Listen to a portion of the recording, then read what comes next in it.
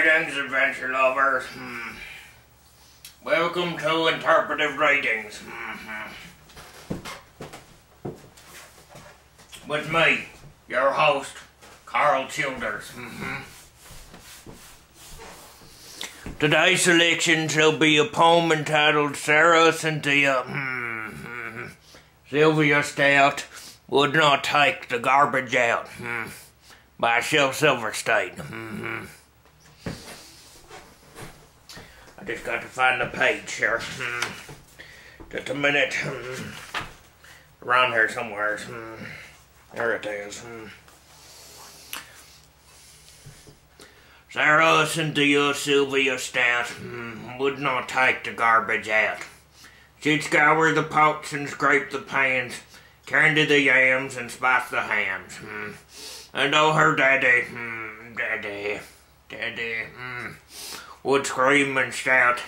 She simply would not take the garbage out. And so it piled up to the ceilings, coffee grounds, tater peelings, brown bananas, rotten peas, chunks of sour cottage cheese.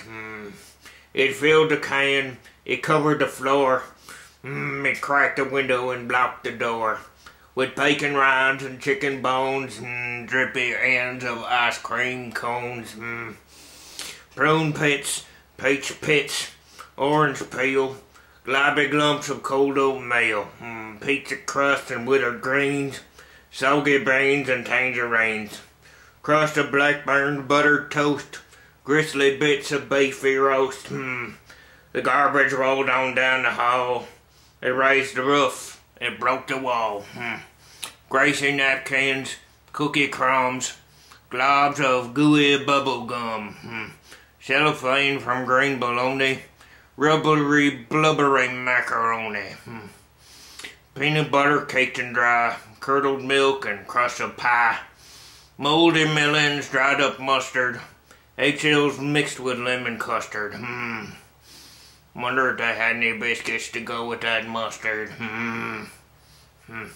Cold French fried potatoes and rancid meat. Yellow lumps of cream of wheat. At last the garbage reached so high that it finally touched the sky. And all the neighbors moved away, and none of our friends would come to play. And finally Sarah Cynthia Stout said, "Okay, I'll take the garbage out." But then, of course, it was too late. The garbage reached across the state, from New York to the Golden Gate. And there in the garbage she did hate poor Sarah amid an awful fate that I cannot right now relate, because the hour is much too late. But children, remember Sarah Stout, and always take the garbage out. Children ought do what their parents ask them to do. If your mama asks you to take out the garbage, that's what you do. My daddy always made me take out the garbage. I turned out just fine.